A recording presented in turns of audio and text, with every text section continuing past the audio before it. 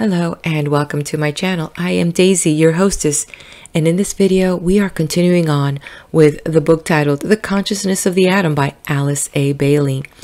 It is in the public domain.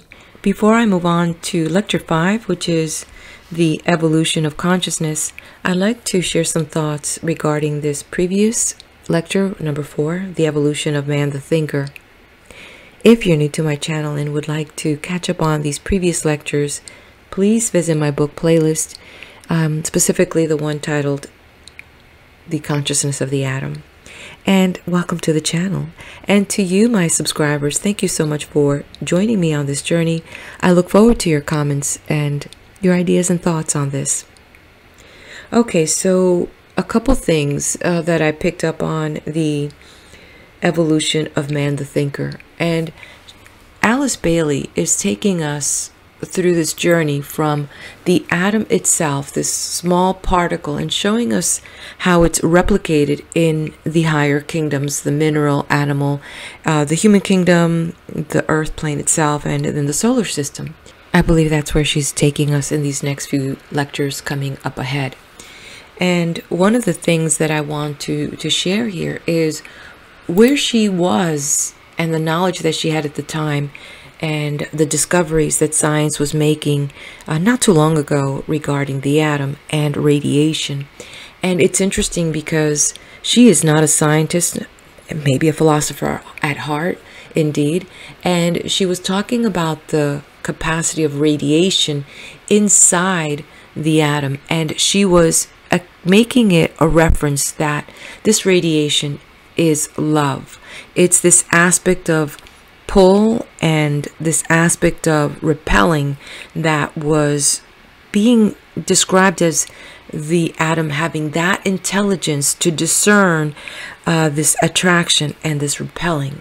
And so in itself, she began to describe this radiating energy from within the atom as love, defining that energy as love. So it appears to me that as she started explaining the consciousness of the atom and moving on to the evolution of man after the mineral life and the animal life and the plant life, we get to this place where now all this is knowledge stored in the atom itself. And in a way, Alice Bailey is suggesting that knowledge of all these experiences of these kingdoms is stored in these atoms. And as this expansion process continues to happen, the aggregate of all these lives that have been built up is also inside. I liked how she describes this situation where she said, we are all of us entities ensouling a form, and through the intelligence endeavoring to utilize that form for a specific purpose which exists within the consciousness will of the true self. So that was a very intense sentence that she used to describe all that energy and where it's going in different forms. And it kind of just made me think about, people all across, our beautiful planet Earth, and the different experiences that they're having, and the different roles that they're going through. And where is this taking us as a human race? Where are we going? And I get it when she talks about, some of us are still in that very selfish stage, and very select few are in that group consciousness already. So where is the next stage of humanity, and where is that taking us? Again, I am not a scientist, but I do want to say that it doesn't take much to be able to look at something and open your eyes to question and to speculate and to have imagination. And that's the part that I really enjoy when I read these books, and to open up the mind to kind of see where are we going with this. I liked the idea when she talked about, well, as we're moving on to the human kingdom, I believe she was talking about this radiation aspect of the atom and that intelligent activity that it shows through that process of, selection in such a small thing. And when you think about what is your body consisting of, it's just like it's got a gazillion atoms, they're all doing different jobs, right? So in this aspect of that human kingdom, this radiation that she talked about that is seen in the atom is finding expression in the human as love. and also service, and that spontaneous energy of love and coming out, and that intelligent mind, moving through the things that you are selecting to do. It's pretty amazing, this human design. And then it makes leads on to another question. So if we see this in the smaller forms, what are we to planet Earth? And then what is the Earth to the solar system? And in a nutshell, what is this radiation? Could it be a transmutation in process of accomplishing something in the passage across from one state of being to another? And through what agency is this happening? And as consciousness evolves into different forms, outgrowing themselves and building something new, what point do we pass on from one to the other? So it's a lot to take in, this evolution of consciousness.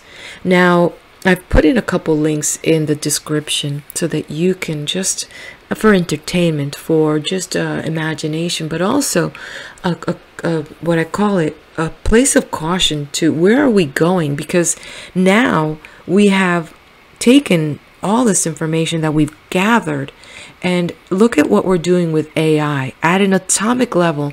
There's a link that I shared from a video that was showing that AI is now able to read your mind.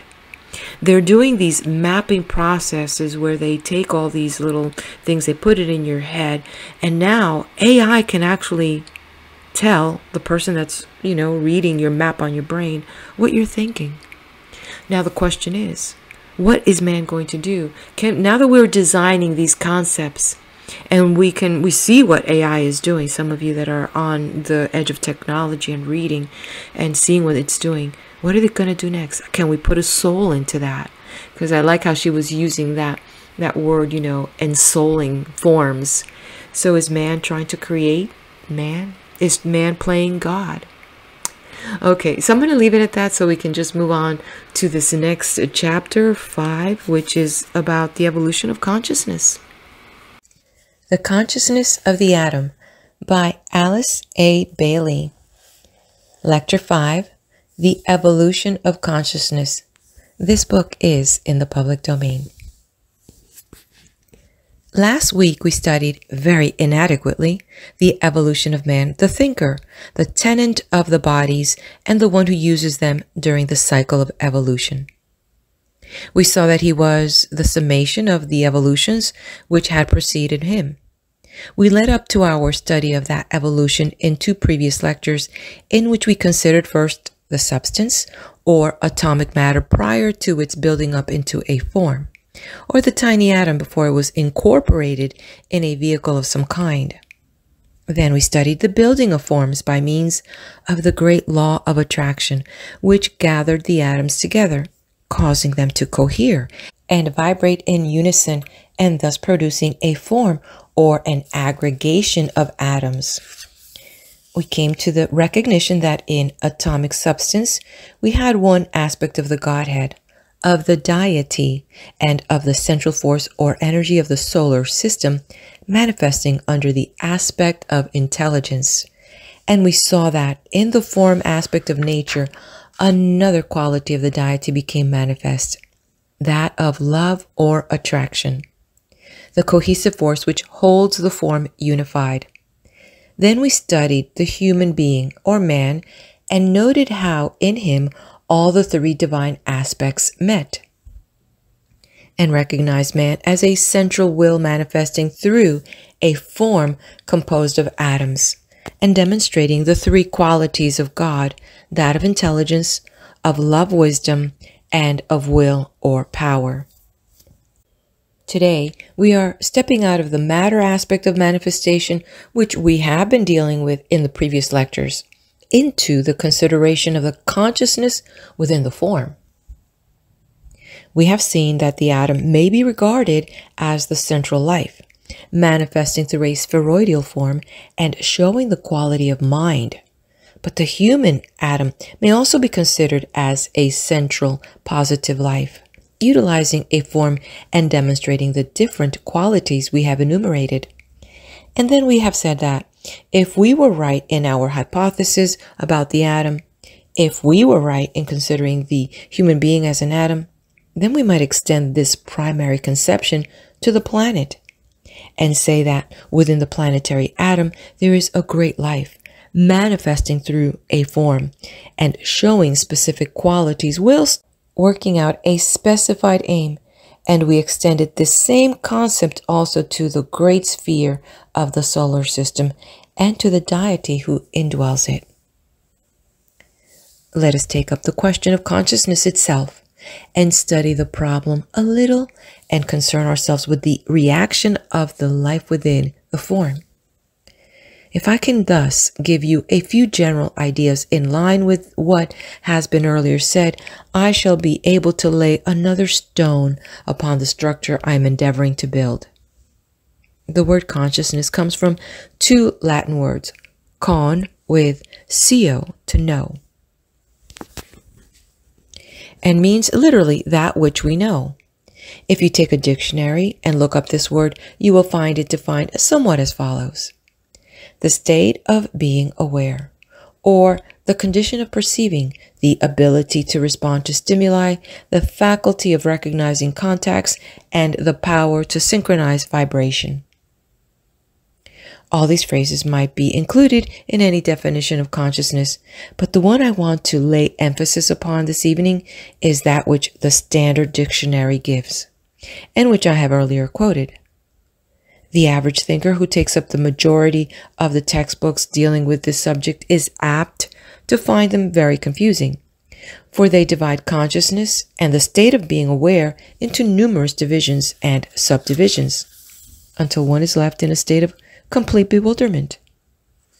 Tonight, we will only touch upon three types of consciousness, which we might enumerate as follows: absolute consciousness, universal consciousness, and individual consciousness.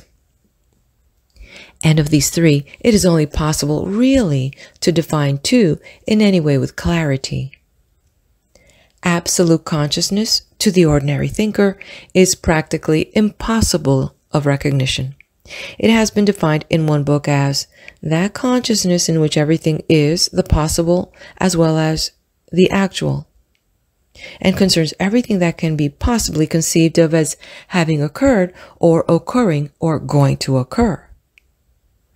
This is possibly absolute consciousness, and from the standpoint of the human being is the consciousness of God, who contains within himself the past, the present, and the future. What, then, is universal consciousness? It might be defined as consciousness, thinking, time, and space consciousness within the idea of a location and succession involved within it, or in reality, group consciousness, the group itself forming either a greater or a lesser unit. Finally, individual consciousness may be defined as just as much of the universal consciousness as a separated unit can contact and conceive of for itself. Now, to understand these vague expressions, absolute, universal, and individual consciousness, it might be helpful if I endeavored somewhat to illustrate.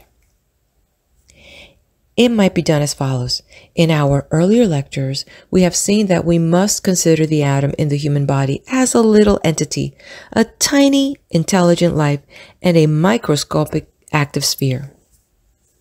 Now, taking that little cell as our starting point, we may get by its means some concept of what these three types of consciousness are by viewing them from the standpoint of the atom and man.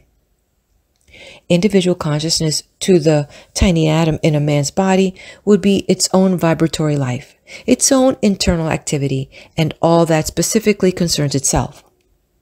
Universal consciousness to the little cell might be considered as the consciousness of the entire physical body, viewing it as the unit which incorporates the atom.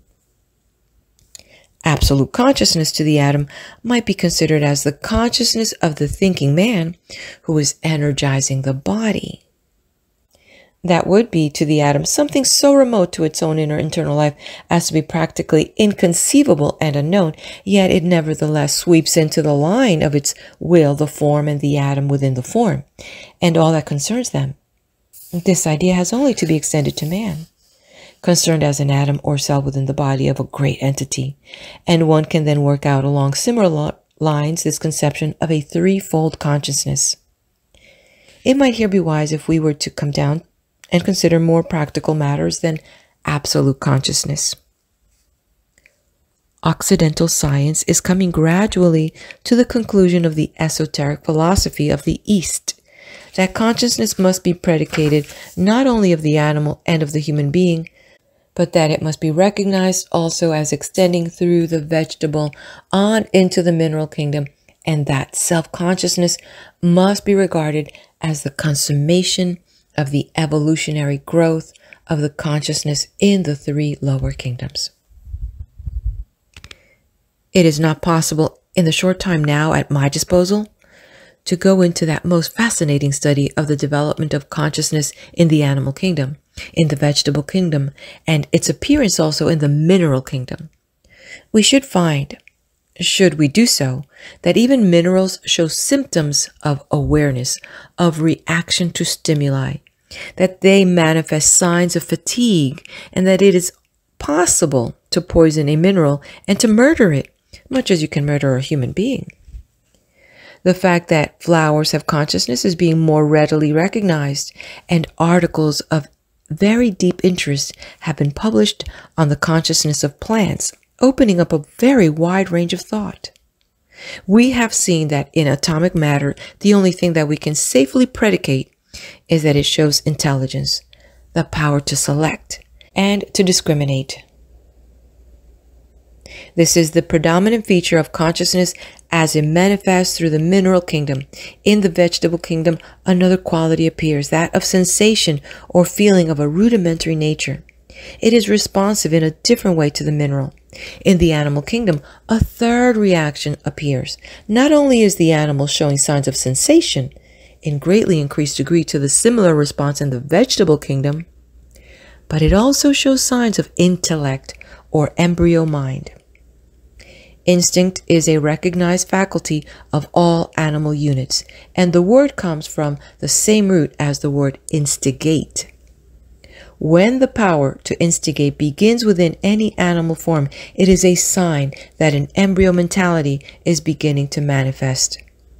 In all these kingdoms, you have different grades and types of consciousness showing themselves.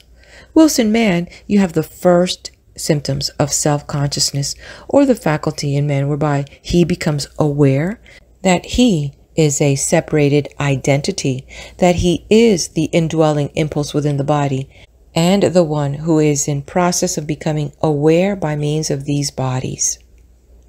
This has been long taught in the East, and esoteric philosophy teaches that everything lives and is conscious, but that not all life and consciousness is similar to the human. And it also emphasizes the fact that vast intervals exist between the consciousness of the atom and the flower, between that of a flower and a man, between that of a man and a God. As Browning has said, in man begins anew a tendency to God. He is not a God yet, but a God in the making. He is working out the image of God and will someday produce it in perfection. He is the one who is seeking to demonstrate the subjective, divine, threefold life through the medium of the objective. The method of the evolutionary development of consciousness in a human being is but a repetition on a higher turn of the spiral of the two stages which we noted in the evolution of the atom, that of atomic energy and of group coherence. In the world at present can be seen the human family at the atomic stage of manifestation, leading on to a goal not yet achieved, the group stage. If there is one thing apparent to all of us who are in any way interested in the faculty of awareness and who are in the habit of noting that which passes around us, it is that of the different grades of mentality which we meet everywhere, and the different types of consciousness among men. We meet people who are alert, alive, aware of all that is going on, keenly conscious, responsive to thought currents of various kinds in human affairs, and conscious of contacts of every kind. Then we meet people who seem to be asleep. There is apparently so little that interests them. They seem utterly unaware of contact. They are yet in a stage of inertia and are not capable of responding to much outer stimuli. They are not mentally alive. One notices it also in children. Some respond so quickly while others we call stupid. It is not really that one is more or less essentially stupid than another. It is simply due to the inner stage of evolution of the child, to its more frequent incarnations, and the longer period that it has been occupied in becoming aware. Let us now take the two stages, the atomic and the form stage, and see how the consciousness of the human being develops, bearing ever in mind that in the human atom is stored up all that has been gained in the earlier stages in the three lower kingdoms of nature. Man is the gainer by that vast evolutionary process which lies behind him. He starts with all that has been gained therein latent within him. He is self-conscious and has before him a definite goal, the attainment of group consciousness. For the atom of substance, the goal had been the attainment of self-consciousness. For the human being, the goal is a greater consciousness and a wider range of awareness. The atomic stage, which we are now considering, is, for us, a peculiarly interesting one, because it is the stage in which the majority of the human family find themselves. In it, we pass through the period, most necessary one, of self-centeredness. That cycle in which the man is principally concerned with his own affairs, with that which primarily interests him, and lives his own intense, internal, vibratory life. For a long period back of us, and perhaps at the present stage, for I do not believe that many of us would feel insulted if we were not regarded as having attained perfection or having achieved the goal. We are most of us intensely selfish and only mentally interested in the things that are going on in the world, and then probably because our hearts are touched and we do not like being uncomfortable, or we are interested because it is the fashion. And yet, in spite of this mental attitude, our whole attention is focused upon the things which concern our own individual life. We are in the atomic stage, intensely active in connection with our own personal problems. Watch the throngs in the streets of any great city, and you will see everywhere people in the atomic stage, centered entirely in themselves, occupied only with their own business, intent upon their own pleasure getting, desirous only of having a good time, and only incidentally occupied with affairs which concern the group. This is a necessary and protective stage, and one of essential value to every unit of the human family. The realization of this, therefore, will surely lead us all to be patient with our brothers and sisters who may so often irritate us. What are the two factors whereby we evolve in and out of the atomic stage? In the Orient, for many ages, the method of evolution has been regarded as a twofold one. A man has been taught that he evolves and becomes aware first by means of the five senses, and later through the development of the faculty of discrimination coupled with dispassion. Here in the West, we have primarily emphasized the five senses and have not taught that discrimination which is so essential. If you watch the development of a little child, you will become aware, for instance, that a baby develops the five senses in a certain ordered sequence. Usually, the first sense it develops is hearing. It will move its head when there's a noise. Then the next sense to be noted is that of touch, and it begins to feel about with its little hands. The third sense which seems to awaken is that of sight. I do not mean by this that a baby cannot see, or that it is born blind, like a kitten, but it is often several weeks before a baby consciously sees and looks with recognition. The faculty has always been there, but there has been no realization. So it is with the graded expansions of consciousness and realization that lie ahead of man today. In these three paramount or major senses, hearing, touch, and sight, you have a very interesting analogy to and connection with the threefold manifestation of deity, the self, the not self, and the relation between. The self occultly hears and responds to vibration, thus realizing itself. It becomes aware of the not self and of its tangibility through touch. But it is only when sight or conscious recognition comes in that the relation between the two is established.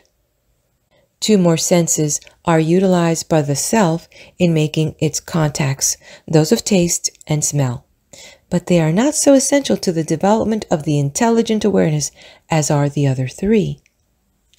Through these five senses, we make every contact that it is possible to make upon the physical plane.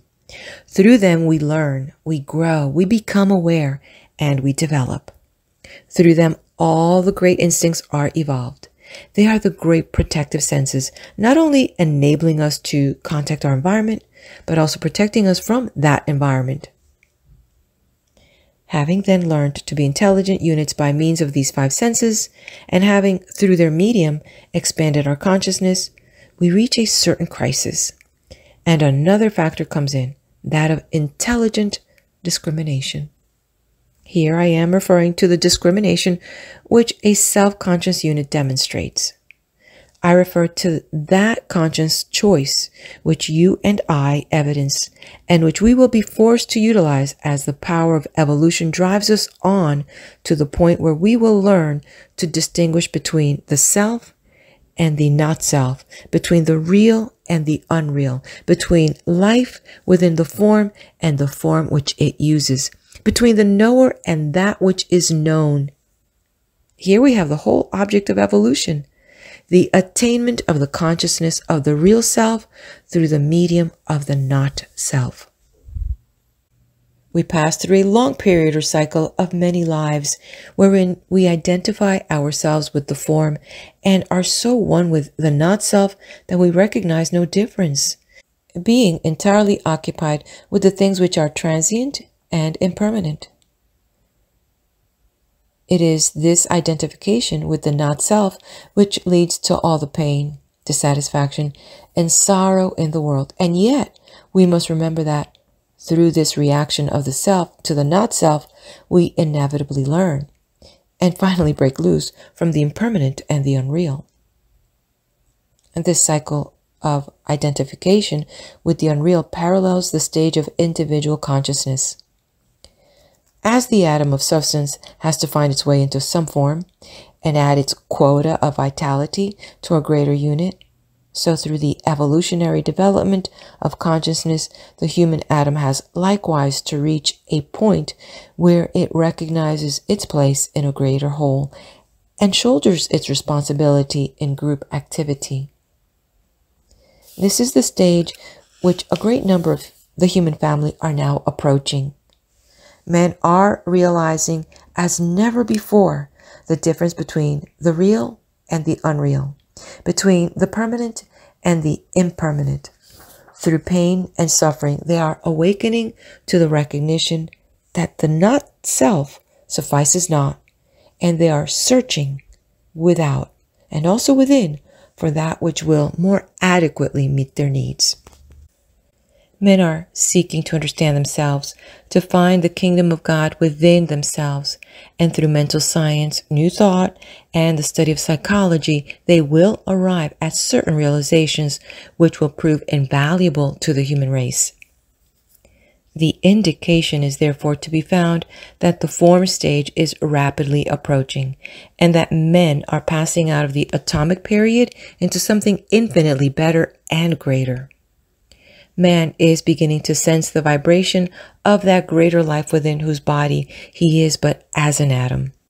And he is commencing, in a small way, to make a conscious response to the greater call and to find possible channels whereby he can understand that greater life which he senses but as yet does not know. If he persists in this, he will find the group to which he belongs and will then change his center. No longer will he be limited by his own little atomic wall, but he will pass beyond it and become, in his turn, a conscious, active, intelligent part of the greater whole. And how is this change brought about? The atomic stage was developed by means of the 5 senses and through the utilization of the faculty of discrimination. The stage at which a man awakens to group realization and becomes a conscious participant in the activities of the group is brought about in 2 ways: through meditation and through a series of initiations. Now, when I use the word meditation, I do not mean what is perhaps usually understood by that word, a negative receptive state of mind or a state of trance. There is much misconception these days as to what meditation really is, and there is a great deal of so-called meditation which has been truly described by a person not so long ago as, "I shut my eyes and open my mouth and wait for something to happen." The true meditation is something that requires the most intense application of the mind, the utmost control of thought, and an attitude which is neither negative nor positive, but an equal balance between the two. In the Eastern scriptures, the man who is attempting meditation and achieving its results is described as follows. And from a consideration of these 2 words may come much help and illumination to us. The Mahayogi, the great ascetic, in whom is centered the highest perfection of austere penance and abstract meditation, by which the most unlimited powers are attained, marvels and miracles are worked, the highest spiritual knowledge is acquired, and union with the Great Spirit of the universe is eventually attained. Here, this union with the group life is held to be the product of meditation, and there is no other method of attainment. True meditation, of which the preliminary stages are concentration upon and application to any particular line of thought, will differ for different people and different types. The religious man, the mystic, will center his attention upon the life within the form, upon God, upon Christ, or upon that which embodies for him the ideal. The businessman or the professional man who during his hours of work is one-pointedly centered upon the matter he has on hand and who keeps his attention fixed upon the particular problem he has to solve is learning to meditate. Later on, when he comes to the more spiritual aspect of meditation, he will find that he has covered the hardest part of the road. The person who is reading a difficult book and reads with the full force and power of his brain, getting at that which lies behind the written word, may be meditating as much as it is possible for him to meditate at this time. I say this for our encouragement because we live in a cycle in which books about meditation are written and many schools of meditation are found. All of them embody some aspect of the truth and may be doing much good, but they may not embody that which is best for any particular individual. We need to find our own way of concentrating, to ascertain our own method of approach to that which lies within, and to study for ourselves this question of meditation. I would like here to sound a word of warning. Avoid those schools and methods which combine forms of breathing exercises with meditation, which teach different types of physical postures and teach their students to center their attention upon physical organs or centers. Those who follow these methods are heading towards disaster, and apart from the physical dangers involved and the risk of insanity and nervous disorders, they are occupying themselves with the form, which is a limitation, and not with the spirit, which is life. The goal will not be achieved that way. For most of us, the intellectual concentration, which results in mind control and the ability to think clearly and to think only that which we wish to think, must precede true meditation, which is a thing few people know much about. This true meditation, which it is impossible for me to enlarge upon here, will result in a definite change of polarization, will open up to man ranges of experiences undreamt of hitherto, will reveal to him contacts that as yet he does not realize, and will enable him to find his place within the group. He will be no longer confined by the wall of his personal life, but will begin to merge that life within the greater whole. He will no longer be occupied with the things of selfish interest, but will give his attention to the problems of the group. He will no longer give his time to the culture of his own identity, but will seek to understand that greater identity of which he is a part. This is really what all advanced men are beginning more or less to do. Little as the average man may realize it, great thinkers, such as Edison and others, arrive at a solution of their problems along the line of meditation. By a brooding concentration, by a constant recollection, and by strenuous application to the particular line of thought which interests them, they produce results. They tap the inner reservoirs of inspiration and of power and bring down from the higher levels of the mental plane results which benefit the group. When we ourselves have done a certain amount of work along the line of meditation, when we are cultivating group interest and not self-interest, when we have developed physical bodies that are strong and clean and emotional bodies that are controlled and not swayed by desire, when we have mental bodies that are instruments and not our masters, then we shall know the true meaning of meditation. When a man has made his contact through meditation with the group to which he belongs, and becomes therefore ever more and more group conscious, he is then in a position to take what are called a series of initiations. These initiations are simply expansions of consciousness, brought about with the help of those who have already achieved the goal, who have already identified themselves with the group, and who are a conscious part of the body of the heavenly man. With their assistance and through their aid, a man will gradually awaken to the realization that is theirs. There is great interest everywhere today in the subject of initiation, and an overemphasis has been laid upon its ceremonial aspect.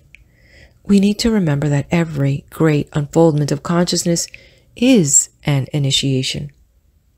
Every step forward along the path of awareness is an initiation.